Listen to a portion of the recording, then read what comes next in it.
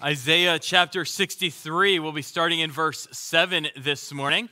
You might have noticed that here with fall kickoff, we're doing things just slightly differently this morning.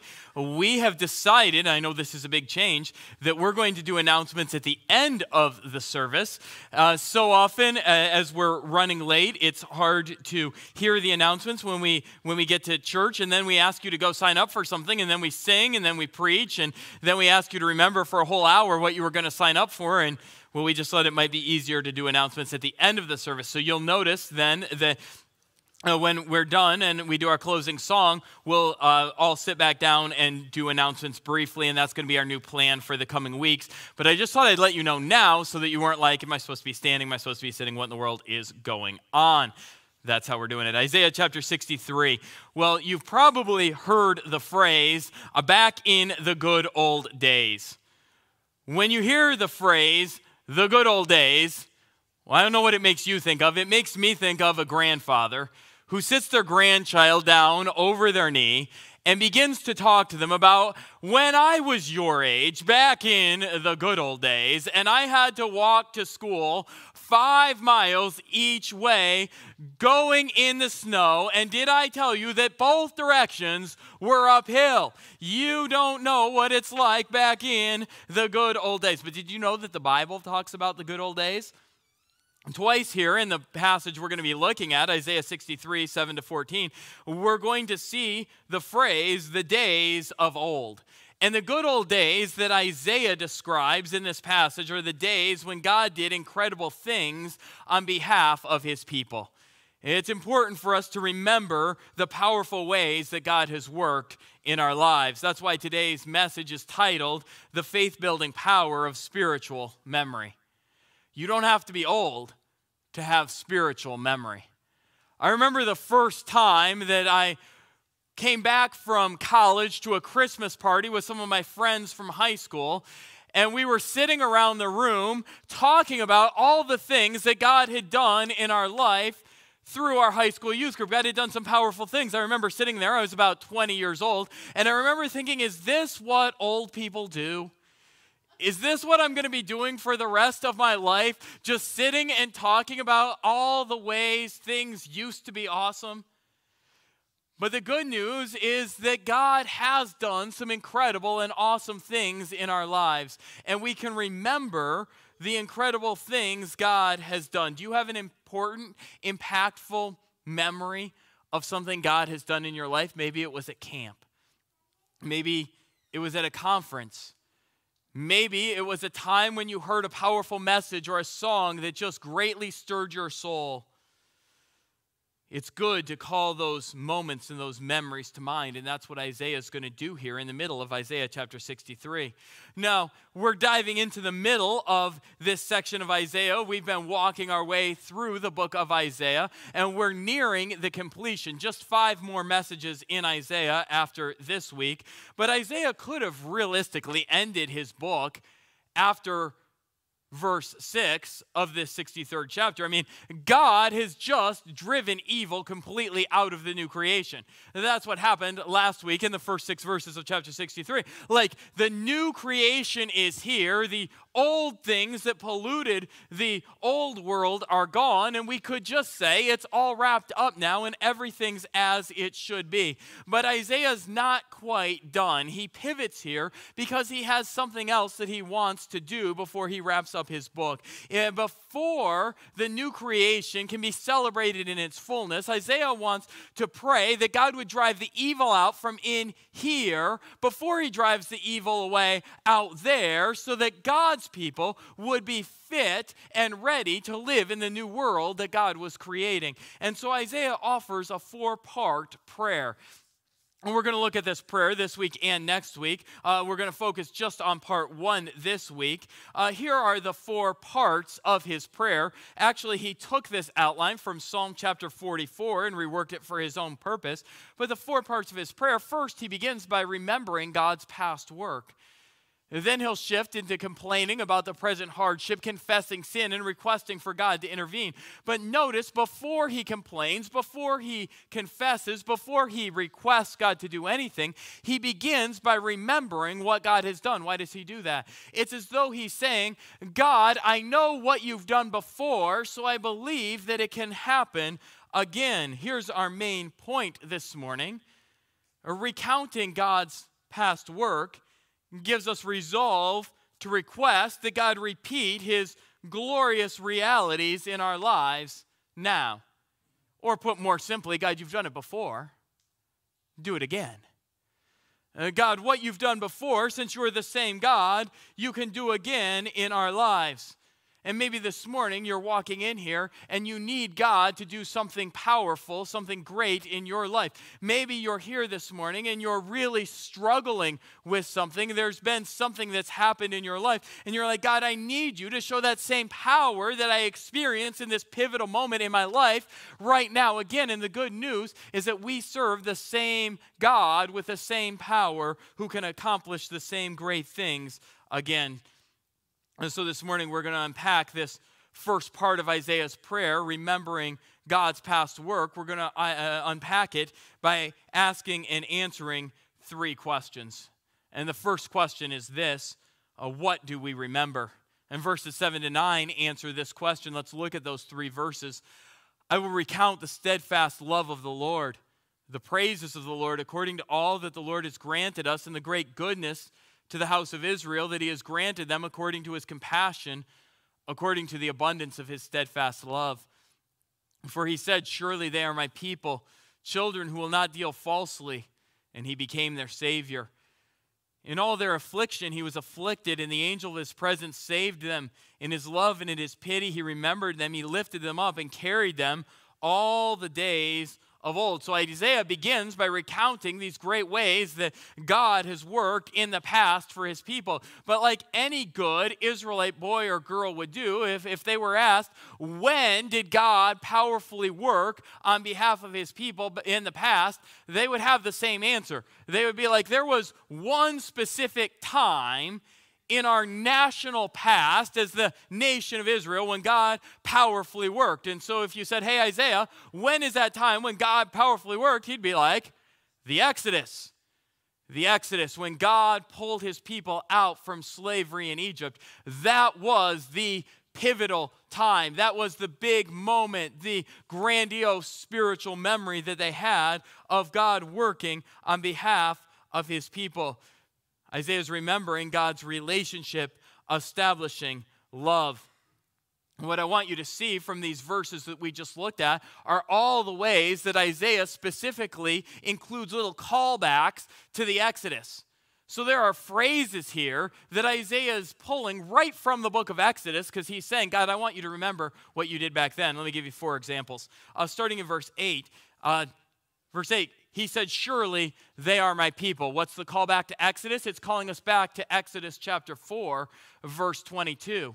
And here's what Exodus 4:22 says. Then you shall say to Pharaoh, thus says the Lord, Israel is my firstborn son. Who is the nation of Israel to God? They are in such a special relationship. They are his people. It's as though he's adopted them into his family. The next callback, verse 9. In all their affliction, he was afflicted. Notice what happened in Exodus chapter 3. Then the Lord said, I have surely seen the affliction of my people who are in Egypt, and I have heard their cry because of their taskmasters. I know their sufferings, and I have come down to deliver them out of the hand of the Egyptians and to bring them up out of that land to a good and broad land. Now, I love that. God's like, I saw the pain you were going through, and maybe this morning you need to know that we have a God who sees the pain we're going through. What does it say next in verse 9? He redeemed them. That word redeemed is specifically pulled from the song that Moses led the people in singing after they walked through the Red Sea. And here's what it says in Exodus chapter 15 and verse 13. You have led them in your steadfast love, the people whom you have redeemed. You have guided them by your strength to your holy abode. One last one. Verse 9, did you see? He lifted them up and carried them all the days of old. What did God do in the good old days? He carried his people. Well, this is pulled from Exodus chapter 19 and verse 4. You yourselves have seen what I did to the Egyptians and how I bore you, carried you on eagle's wings, and brought you to myself. Isaiah is highlighting all the ways that God worked in the past. And what's he saying? He's saying God gave them compassion. God became their Savior. Why is he saying this? Because in the past, when life got hard, God saved his people. So in the present, when life is hard, we can trust that God will again save his people. Now notice this, the physical reality of salvation, right? Pulling people out of slavery, pulling people out of unhealthy relationships in Egypt. They were a preview and a picture of ultimate spiritual salvation, the rescue from sin and death and hell. And so God's saving in the past is a picture of the ultimate salvation that God will do, but we can trust and have hope that the God who has saved then will save now as we are being saved on the path toward heaven. Why did God save his people? Well, it tells us right here in the text in verse 7, according to the abundance of his steadfast love. God loved his people so much that he got involved in their lives. The question we tend to ask when things go wrong in our lives is, doesn't God love me? Why would God let these things happen? And the answer is God deeply loves his people. He loves his people so much, the text tells us here, that he let himself feel in love and empathy what his people are feeling. And now it's interesting because theologians teach us this glorious truth about God that we don't often talk about in church, but it's this truth called divine impassibility. You're like, okay, big word alert, Pastor. What in the world is that? Okay, divine impassibility. Here's a quick definition. Divine impassibility is God does not experience pain or pleasure from the actions of another being. You're like, okay, explain that. Okay, here's what's going on. Like, we all believe God's all-powerful, right? So if God is all-powerful, he cannot be impacted or affected by another power. So if my good works or my sin affected God, as in forced a certain reaction from God, then I would have power over God by what I do or don't do. But since God in his eternal being cannot be impacted by any person or being, or he wouldn't be all-powerful, right? There has to be someone who is not impacted by what anyone else does or doesn't do. Then what I do or don't do can't affect God. So that's a pretty cool theological truth. God is impassible. But note this. God voluntarily suspends his impassibility in his relationship with us. He loves us so much that he chooses to feel even though he doesn't have to feel. God could sit up in heaven and be like, I got everything I could ever want. I got streets of gold. I've got mansions. I've got the perfect relationship within the Trinity. I don't need any of this human drama. But God chooses to feel what we feel because he loves us. The world says, where is your God? How could your loving God let these things happen? And to that we answer, our God is right here. He is feeling what we feel because he loves us and he is coming down to rescue us. I love Isaiah's boldness. When life gets hard, he recounts to God all the ways that God has worked in the past. Now think about that. Isaiah's not telling God the ways that God worked in the past because God forgot. God didn't wake up one morning and be like, hey, what did I do a few thousand years ago? Like, God is all-knowing, right? He's not like us. There comes a time in our lives where we start chugging prune juice and taking memory pills because we can't even remember what we had for breakfast each morning. But God isn't like that. God knows everything. So why is Isaiah recounting to God the things that God has done? Not because God forgot, but because we forget. We get so caught up in the pain of our circumstance that we forget the power of our God and what he's done in the past. And so we recount to God what he's done so that we can strengthen our faith in the God who does such things. And Isaiah is saying, you are the same God who did these incredible things. Guys, this is so anti-cultural. When we face a problem, our culture tells us, here's what you need to do. You need to come up with an action plan to fix this. And you need to hustle and scrape together all the resources and the power you can muster to get through this situation.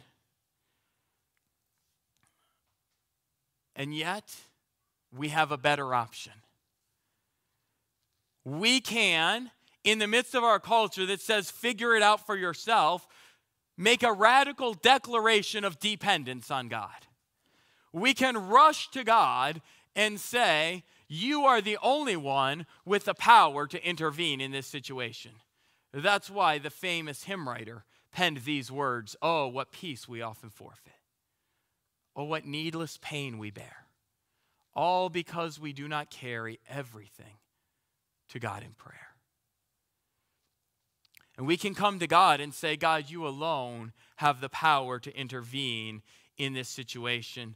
What did Isaiah do in approaching God? He recalled his past work. You can do that in two ways. You can rehearse the ways that God has worked in the past by sharing the stories written in the scripture of God's faithfulness all through the Old Testament. God, you did this for Moses. God, you did this for David. God, you did this for Daniel. All the ways God worked in the past. Or you can recite all the ways God has worked in your own life. Because we have a faithful God who has worked through the generations of the saints in history, and we have a God who has worked in our own personal history. And we can recall either of those to remember how powerful our God is. Why do we remember? This is our next question. We remember because our sin disrupts our relationship with God. Look at verse 10. But they rebelled and grieved his Holy Spirit. Therefore he turned to be their enemy and himself fought against them. So Isaiah is talking about the Exodus generation, but you can sense that he's talking about the Exodus generation, not for the Exodus generation, but for his generation. Right? Isaiah is talking to a group of people who are back in the promised land after 70 years of exile, but they're like, we're back in the promised land, but the promised land isn't super awesome. Like all the glories we thought would happen when we were back in the promised land, we're experiencing approximately zero of them. Like, why is it not awesome being back here in the land you made for us? Well, because God had put his people back in the land, but the people's hearts were still not returning back to the Lord.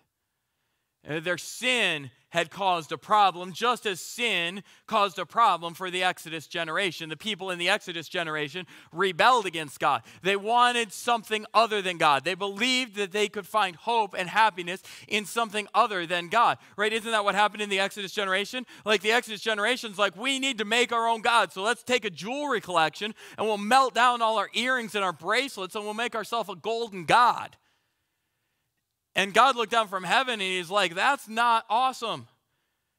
And remember, they like smashed the idol to bits and they had to drink water with the gold idol crushed up in it because God is not excited about our rebellion. See, what happens when we rebel? It tells us right here in the text. They rebelled and grieved his Holy Spirit. The God who need not be impacted by our sin because he is all sufficient in himself chooses to be grieved in his relationship with us. Paul capitalized on this phrase in Ephesians chapter 4 and verse 30. He tells us, do not grieve the Holy Spirit of God with whom you were sealed for the day of redemption. You can grieve the Holy Spirit of God when you believe that you don't need the power or the presence of God in your life. When you believe that you've got life all figured out for yourself. And so I can do what I want to do to make myself happy. See, here's the thing about sin and grieving God. like we're pretty much experts at 1 John 1:9. You guys remember that verse? If we confess our sins, he is faithful and just to forgive us our sins and to cleanse us from all unrighteousness. So here's kind of sometimes I think how we view sin. If I sin, I've got 1 John 1:9 in my back pocket. So I know that I can confess it, and I know that he's going to be faithful and just to forgive it.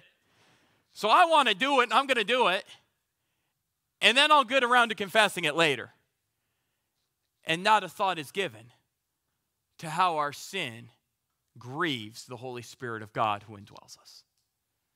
Because we care more about pleasing ourselves than living for the God who is inside of us. But what happens when we grieve the Holy Spirit of God? When we grieve the Holy Spirit of God and we reject God and live in rebellion to God's ways, life can get hard for us. See, when we reject and rebel against God, things might not work out the way that we've planned. And God isn't on your team when you discard him. He's not an impersonal force that you can use to your own benefit and then throw away.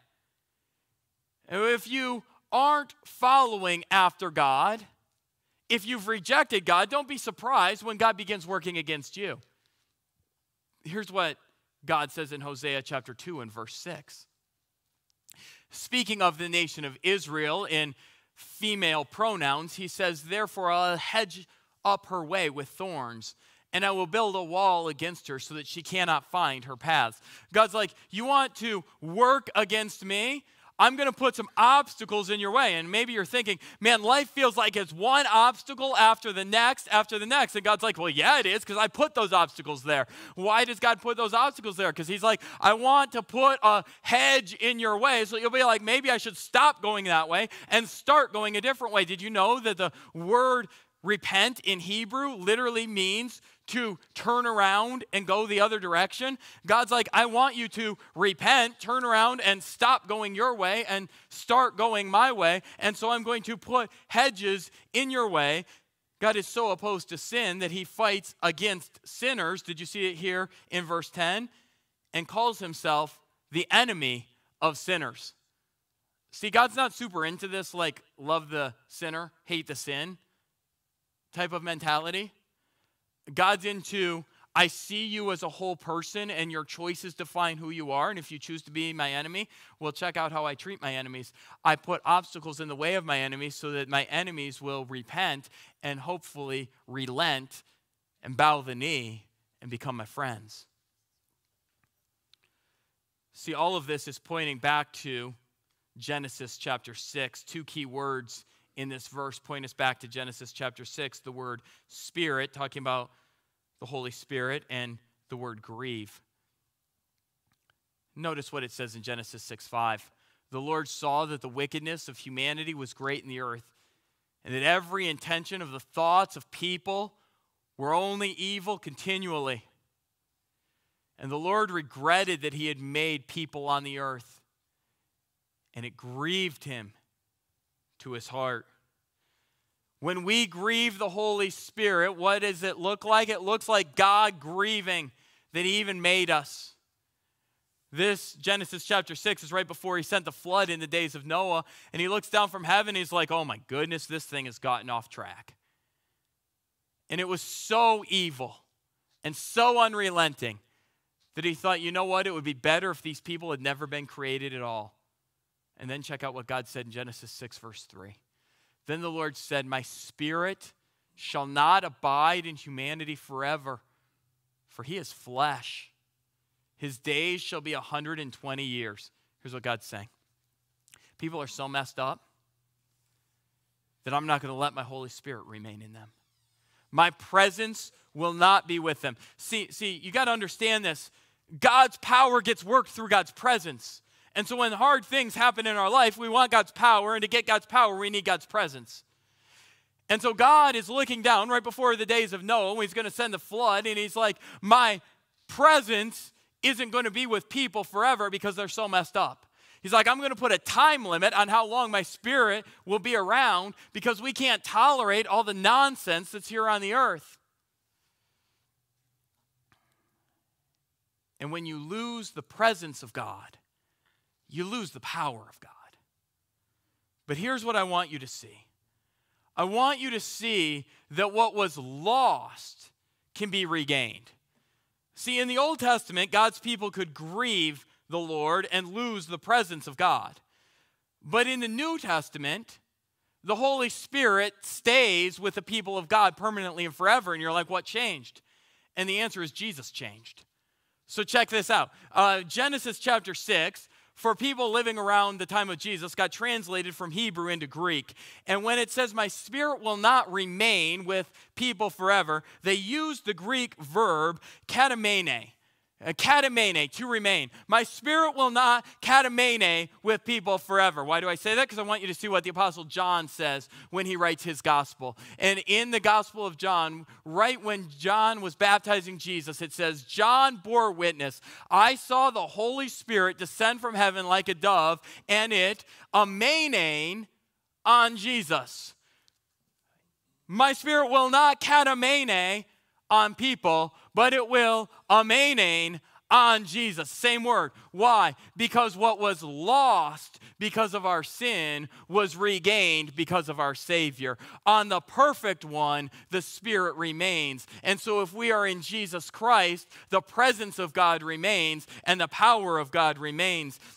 And so the greatest spiritual memory that the people of Israel had in the Old Testament was, we look back to what God has done in the Exodus, but the Spirit comes and the Spirit goes, and we hope the Spirit will come back and do what God had done in the Exodus. But now we have a new and greater spiritual memory. We need not look back to the Exodus, but we look back to the new Exodus and what Jesus Christ has done on the cross. And we see that Jesus has made a way for the Holy Spirit to be with us forever. So there is no valley that we will walk through. There is no circumstance we will face. There is no illness we will battle where God's presence will not remain to show His power in our lives, because the presence of God does not depend on our righteousness to remain with us. The presence of God remains with us because of the righteousness of Jesus Christ that was given in our place. And so if you are in Him, the Spirit remains. If you are in Jesus, the power is still available. We recall the work of Jesus and say, Lord, would you do it again? Would you do it again? Well, for what purpose do we remember?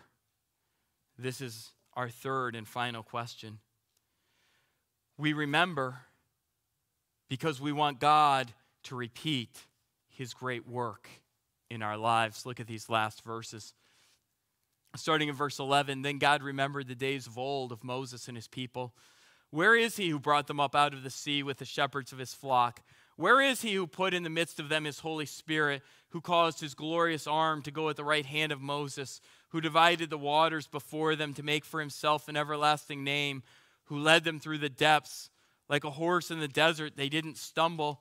Like livestock that go down into the valley, the Spirit of God gave them rest. So you led your people to make for yourself a glorious name. Two questions control this section. It's really the same question. The same three words begin both questions. You see them there in verse 11. Where is he? Where is he? Like, where is the God who did these things in the past? Isn't that the question we ask when life gets hard? Where are you, God? And here's what Isaiah is saying. God's power hasn't changed. God's character hasn't changed. The same God can do the same things in our generation. The same God can do the same things in our life. Our obedience might have waned. Our faith might be weakened. But our faith can be renewed, and God can do it again as we return to Him. The presence of God is still within us through the Holy Spirit.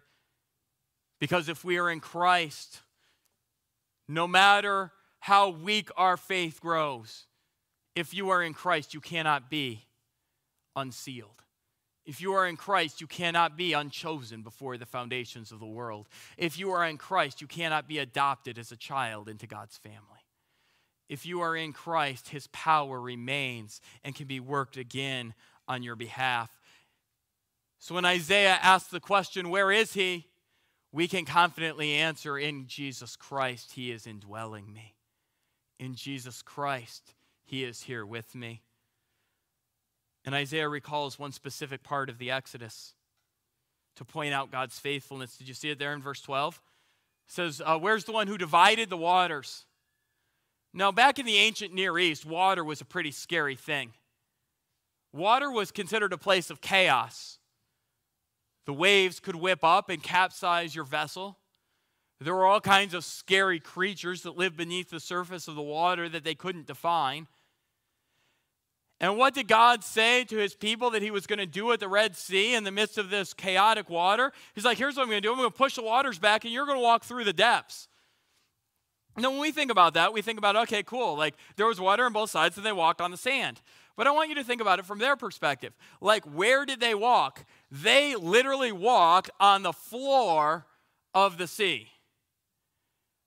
Who in that generation had seen the floor of the sea? Well, nobody, right? Like, they didn't have scuba diving equipment that you would just kind of snorkel down there and be like, oh, look, there's sand on the bottom here. Like, the sea was just this deep pit to them, and they had no idea what could possibly be on the bottom. The depth of the sea was a scary place, and yet they served a God who walks with them through the valley of the shadow of death.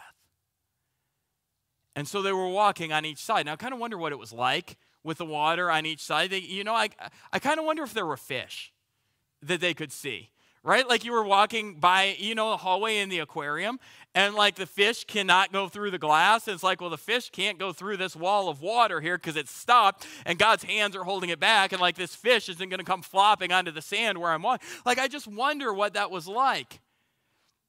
But here's the thing. They were walking through the scariest place that they could possibly imagine in the world. And God was leading them all the way.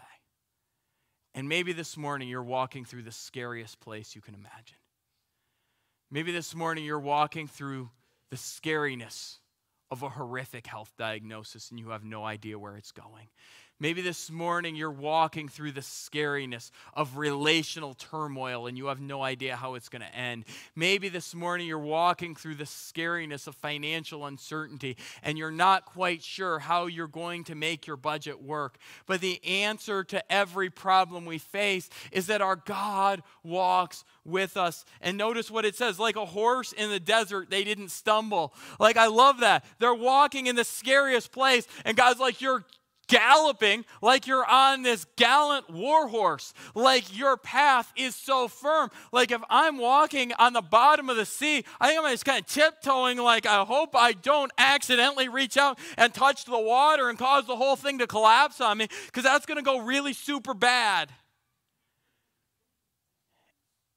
And God takes his people in victory through the scariest place they could ever imagine being. Why does he do it? Verse 14 tells us that there's two reasons God does this for his people.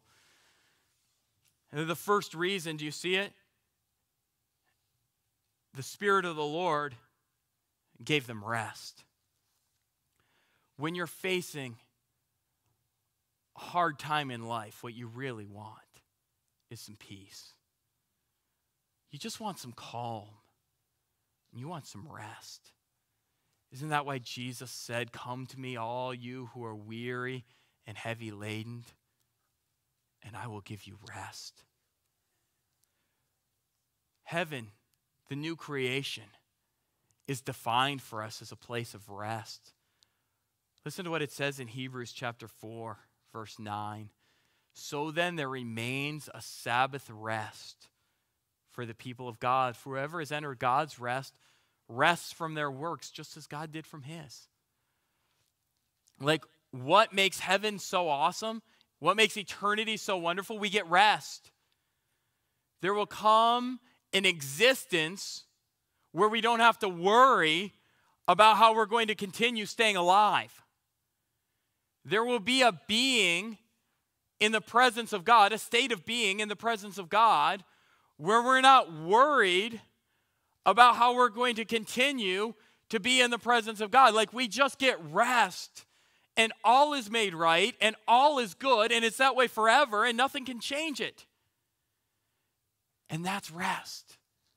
And the good news is that the God who is leading us to rest is giving us rest on the journey home as we trust in him that the one who has safely secured the new creation for us will safely bring us to the new creation he has made. And the second reason he does that, the very last phrase, to make for yourself a glorious name. God's glory is seen through his character, his characteristics, and his attributes. So when we see the character, the characteristics, and the attributes of God, and when we experience them working on our behalf in our life, it causes us to worship him for who he is. God, I've seen your goodness. God, I've seen your power. God, I've seen your strength. And I worship you for who you are. See, as human beings, we were designed to worship.